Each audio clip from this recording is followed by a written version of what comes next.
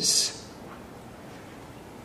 Emily Elizabeth Dickinson, poet. I am in love with Emily Dickinson, infatuated, obsessed. I am an actress. I'm not a playwright. And I'm not a dressmaker either.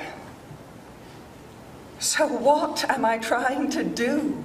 I know what I don't want to do. I don't want to write a piece of historical fiction like this, or a play like this, in which the playwright puts words in the poet's mouth. That's what I don't want to do. What I want is to be Emily's mouthpiece. But how do I perform that without getting in her way? Here in her letters is Emily in her own words. I can be her mouthpiece after all.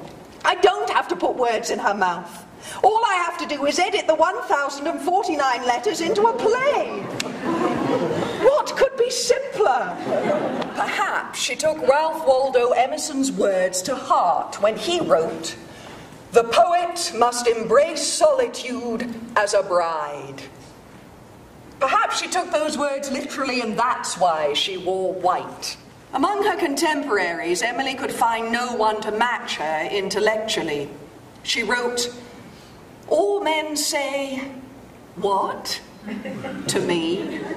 As writing was Emily's passion, so acting is mine, and has been, ever since I was 4 years old and saw my first play and announced to my parents the next day that I was going to be an actress when I grow up. Ever since I first met Emily, I have wanted to be her.